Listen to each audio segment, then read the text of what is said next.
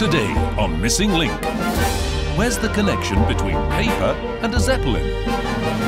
And what does a Zeppelin have to do with a shipwreck? What do sunken ships and fruit flies have in common? And what on earth do flies have to do with our genes? There aren't any links? Oh yes there are, you just have to look really hard. Missing Link.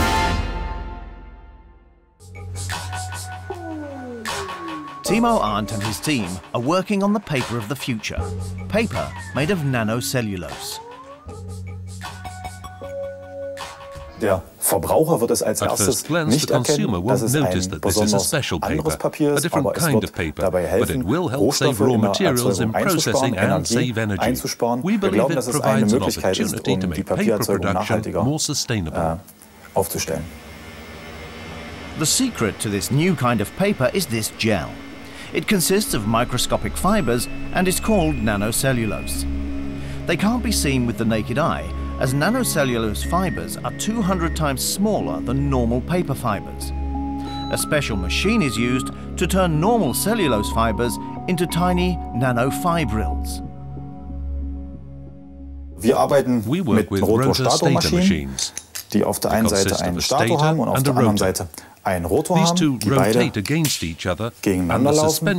Und die Suspension des Faserstoffs wird in die Mitte eingepumpt und durch diese Kammern, die hier existieren und düsen, wird die Faser so weit zerkleinert, dass am Ende nur noch die Nanocellulose überbleibt. This makes it possible for the researchers to influence the mechanical properties of the paper during the production process. And that's just what makes this paper so interesting. Adding just 5% of nanocellulose to the paper pulp changes the surface of the new paper notably.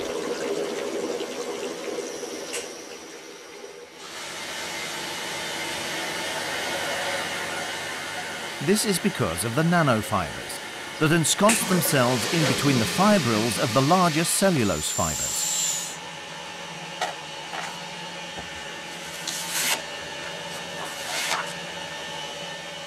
Die Festigkeit im Papier wird ausgebildet, indem mehrere Fasern wie Spaghettis ineinander greifen und sich fest ineinander verhaken und über verschiedene Bindungen miteinander fest in Verbindung sind. Diese Nanocellulose ist nun in der Lage, größere Strecken zwischen den einzelnen Fasern zu überbrücken und dadurch viel größere Bindungsflächen für die Faserbindung bereitzustellen.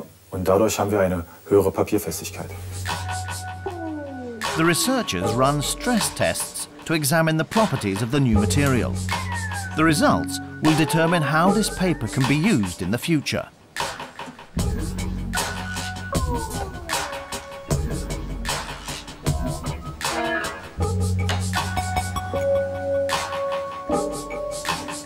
Ich denke, dass es in etwa 1 bis 2 Jahren genügend Rohstoff, also genügend Nanocellulose für die Papierindustrie bereitgestellt werden kann und dass es dann vielleicht noch etwa 1 bis 3 Jahre braucht, bis die Papiere mit einem Anteil an Nanocellulose direkt erzeugt werden. However, before that can happen, a crucial problem must be solved. The results they're getting in the lab must be able to be reproduced on an industrial scale. And it will be some time before that will be possible. Researchers must still perform numerous analyses and tests to find the optimal mixture for making mass-produced paper.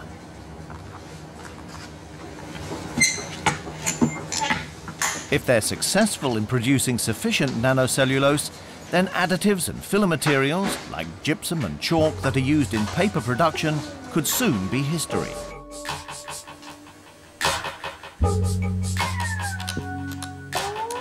Using nanocellulose would make paper production cheaper and less harmful to the environment.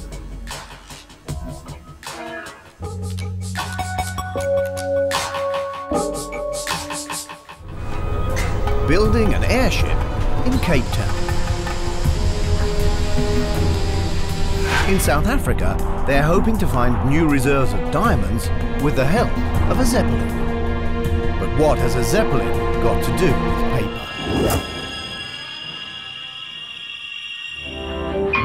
In 1900, when Count Zeppelin had the idea of building an airship, he was not the first. Getting off the ground in a craft lighter than air had been tried by the Montgolfier brothers. They succeeded in a hot air balloon.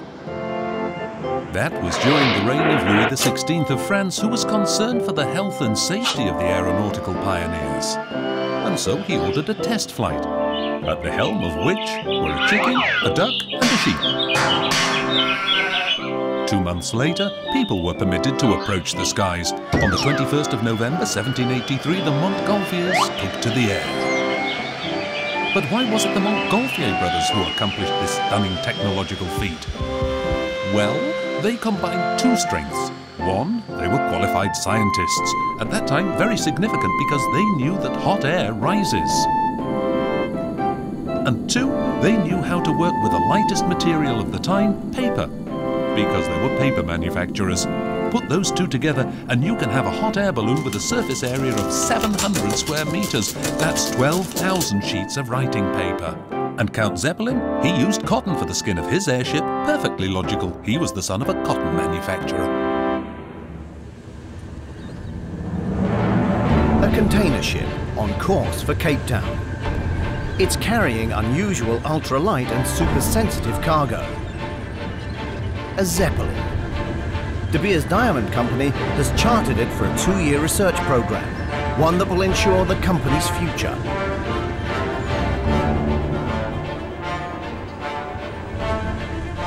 This shipment is a logistic masterpiece. In order to get around bureaucratic hurdles, the Zeppelin's transported to South Africa by sea.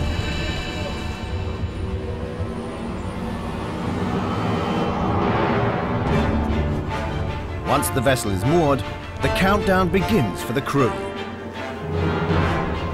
If everything goes according to plan, this 75-meter airship will soon embark on a hunt for one of the most precious treasures found in Africa. Diamonds.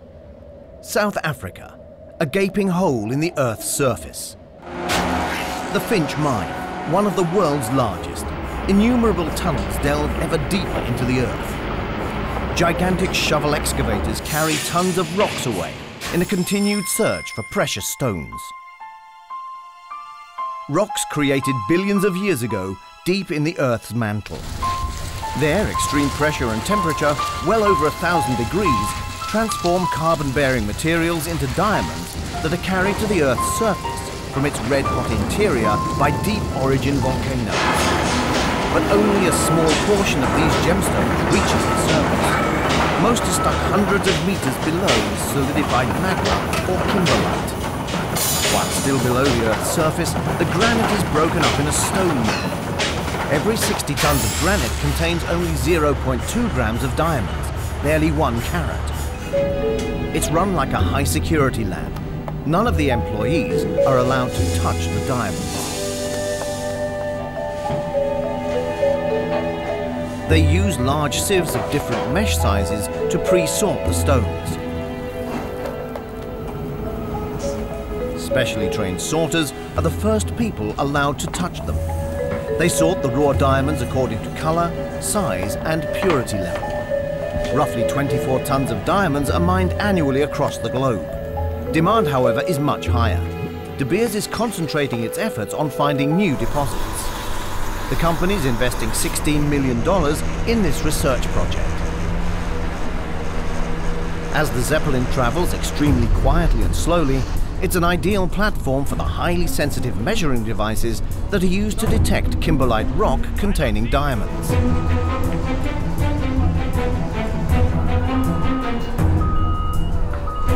Each hand movement must be precise to avoid damaging the merely 0.3 millimeter thick helium-filled shell.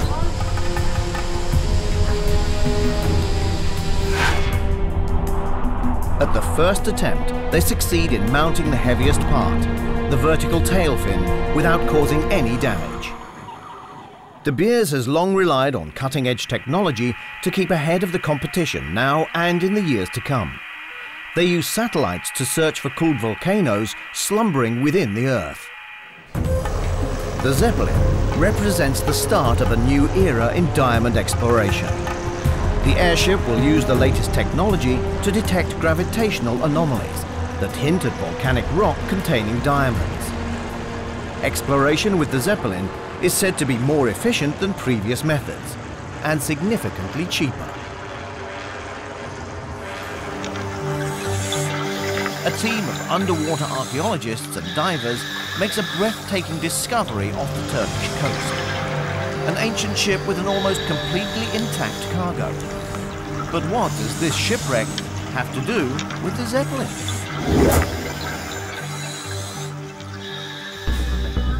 We humans are land creatures, so we can't breathe underwater. But if we really want to, we can strap diving pants filled with air on our backs. As long as there's air in the tank, the diver won't suffocate. But at greater depths, there's another problem. There, the essential oxygen can become like a poison because the diver is breathing in too much of it. It all has to do with the pressure underwater that squeezes the gases together. The air in our lungs, when full, at the surface of the water occupies just a quarter of the volume when we're 40 meters below. So, when the diver is underwater and fills his lungs with air, at 40 meters, there's 4 times the amount of air and 4 times the amount of oxygen in his lungs. In such concentrations, oxygen becomes toxic. That's why, for deeper dives, they don't just use compressed air, but a special mix of gases that also contains helium. Helium thins out the air being breathed, meaning the diver doesn't overdose on oxygen. But helium has other uses. It's a gas that's lighter than air. It's neither poisonous nor flammable. Which is why today Zeppelins and all airships use helium. In the world of gases, helium is an all-rounder, master of the skies and king of the deep.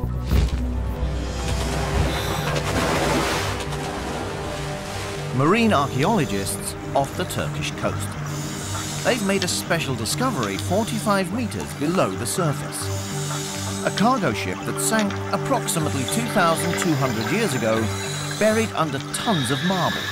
A curious freight. Archaeologist Deborah Carlson wants to find out more about how this ancient heavy cargo ship was constructed. She also hopes the freight itself provides clues about the ship's route and destination.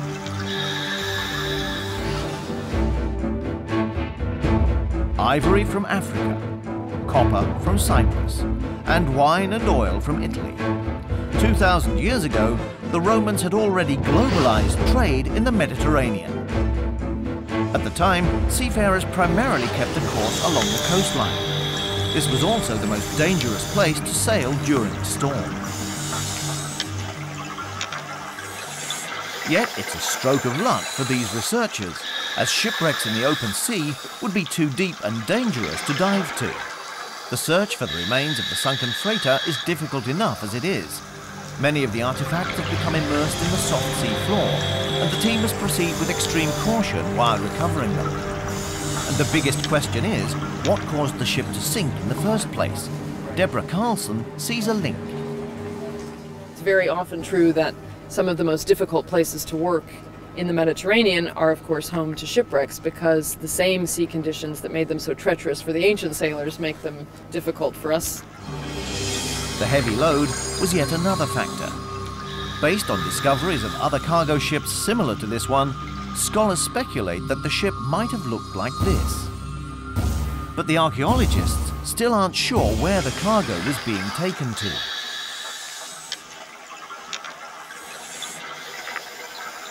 Each column drum is nearly 2 meters in diameter and weighs 8 tons. Massive dimensions that indicate the column was for a monumental structure. Perhaps the column was intended to finish a temple, a newly built temple.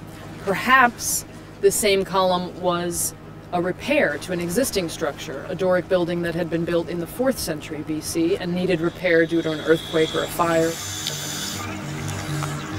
Deborah Carlson wants to lift the marble drums as quickly as possible to get to the wreck. Before they can do that, the divers must first retrieve the more fragile artifacts around them. They may provide valuable clues about the ship and its crew.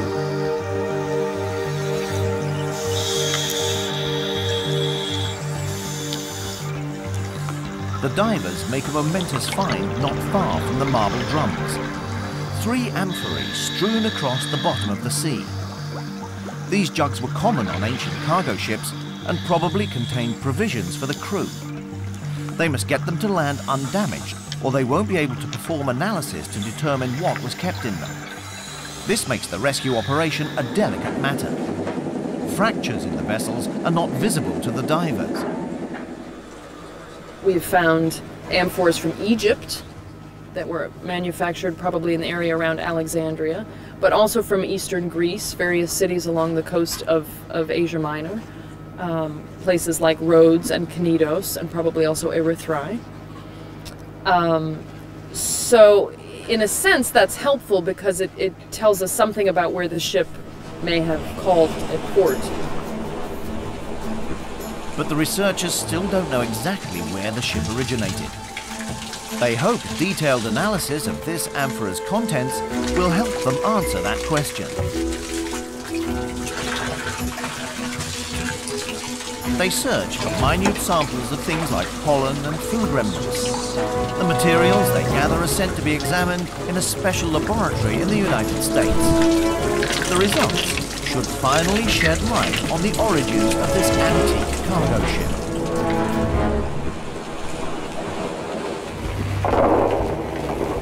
For some time now, olive farmers in the Mediterranean have had to battle a major pest. Olive fruit flies are destroying their crops. But what does this scourge have to do with an ancient shipwreck?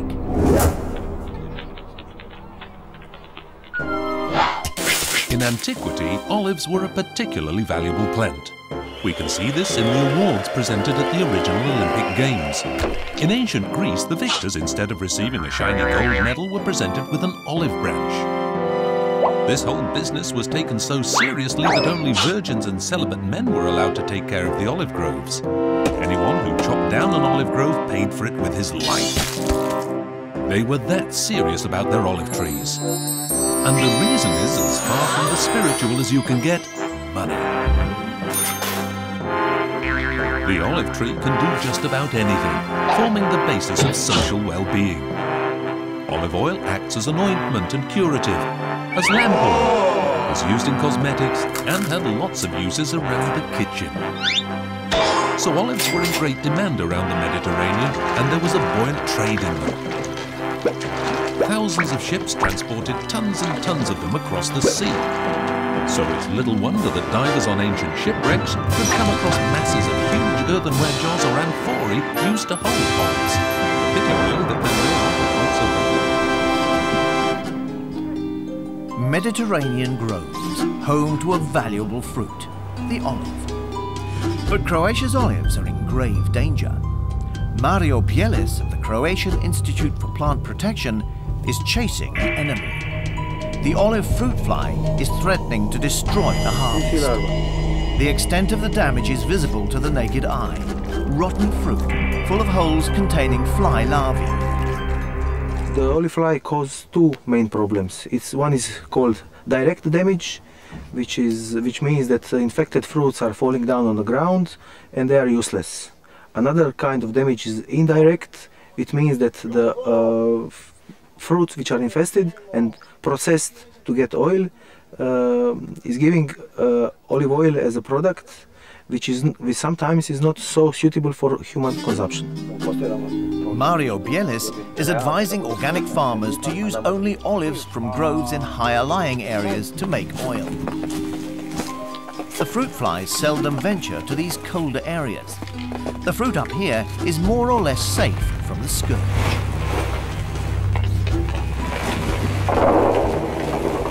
But the insects have reached epidemic proportions in lower-lying olive groves.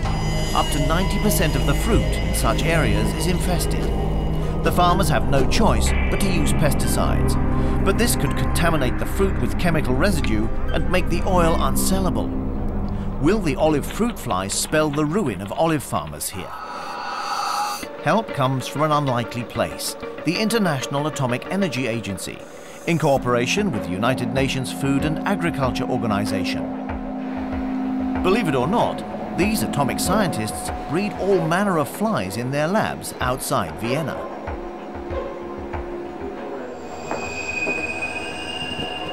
they have devised a clever strategy to battle these pests, the sterile insect technique. This involves releasing males that have been sterilized with radiation. Unaware of the difference, female flies mate with the sterilized males and end up laying empty eggs. This reduces the pest population considerably. And one of its biggest advantages is that it only targets the target insect, and therefore it's a very environmental friendly way of controlling insect pests. All Mario Bielis has been able to do to control the olive flies in Croatia is set up baited traps, a laborious task. He also performs another laborious yet scientifically valuable task, collecting the infested olives. They contain fresh genetic material that the scientists at the International Atomic Energy Agency need for their crossbreeding experiments. In their labs, they want to breed a super hybrid, a fly that can be successful in the wild, a lively, sexy and sterile male that's more attractive to females than his wild counterparts. If we can ensure that say the Croatian hybrid with the lab strain works really well in Croatia, Greece, wherever, then that's a good deal.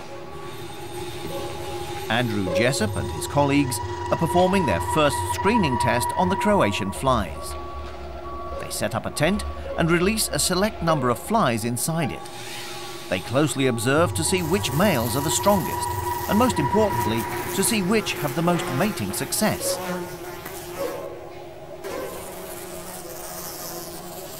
At the conclusion of these studies, the researchers will have bred the perfect male olive fruit fly. A Terminator-type male, capable of supplanting its wild cousins. Released en masse in olive groves, this hybrid will ensure its wild brethren can no longer do any more damage. Our appearance is determined by what our ancestors looked like. But how powerful are genes, and what do they have to do with the olive fruit fly?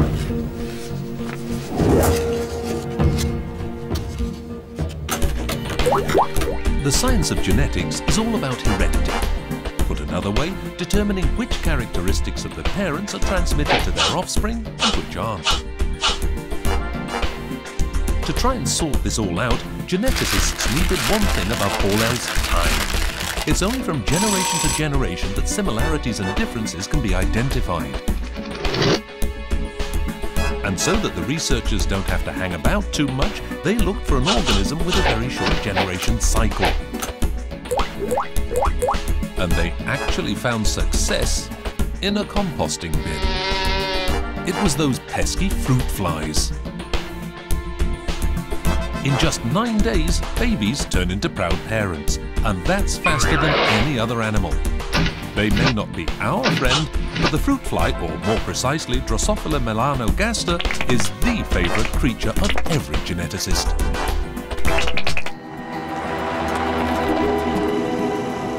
Dr. Olof Bugren made a discovery in the north of Sweden that will change how we view our world. The little town of Överkalix, Sweden, is known among geneticists the world over. That's because what Olof Bugren discovered here belied all understanding of human heredity. Famines have had a mysterious impact on later generations. Plenty and privation. People here were exposed to extreme fluctuations. These two extremes are just what interest geneticists. Olof Bugren found local registries with detailed population, harvest, birth and death records for Överkalix that span nearly 200 years. He's interested in the effects of recurring famines on the population. In the course of his research, he discovers an astonishing link.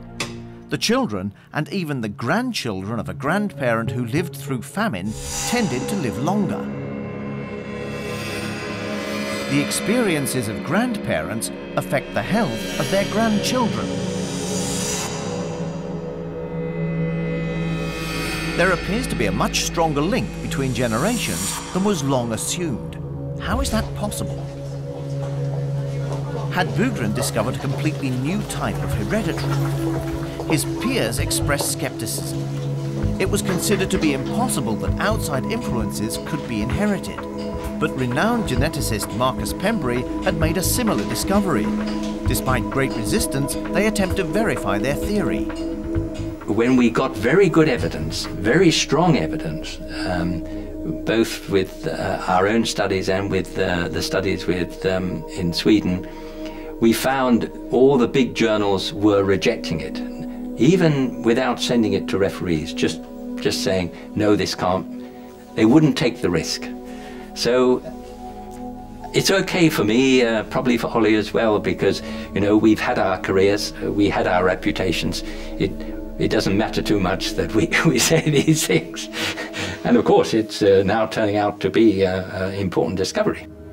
A discovery that is still a subject of intense debate, as it seems to contradict the principles of evolution.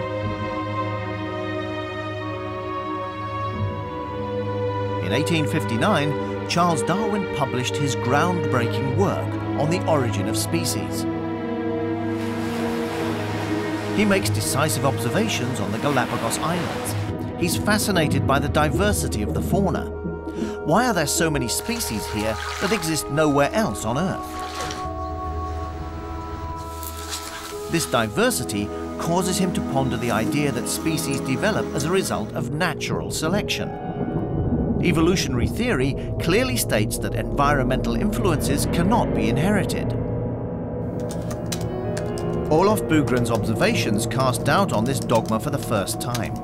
Of his peers, Marcus Pembry is the only one to support him. Together, they search for an explanation for this mysterious hereditary mechanism. They know finding conclusive arguments is the only way to convince the scientific community. How is this information passed on from grandparents to grandchildren? And that is when her eggs would, you expect, be capturing this information. So it now made it even more believable that what we were seeing was something that has evolved to capture information and make sure that the eggs and sperm have this information on board, ready to change the way the genes work in the next generation. So the baby arrives already partly adapted. He is at the decisive age. Boys begin producing sperm at around age 10. Egg cells begin forming in girls when they're still in the womb and continue doing so throughout the early years of their lives. It seems that gamete cells can store hereditary information and pass it on to future generations, independently of a person's genetic code.